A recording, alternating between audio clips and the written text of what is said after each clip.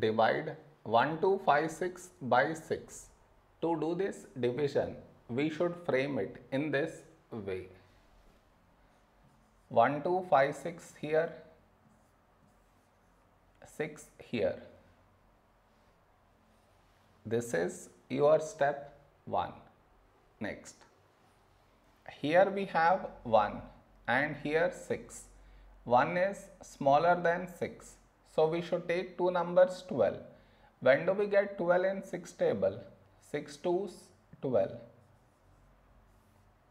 Now we should subtract. We get 0. After this, bring down the beside number. So 5 down.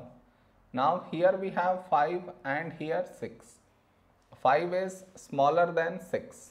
So we should bring down the second number.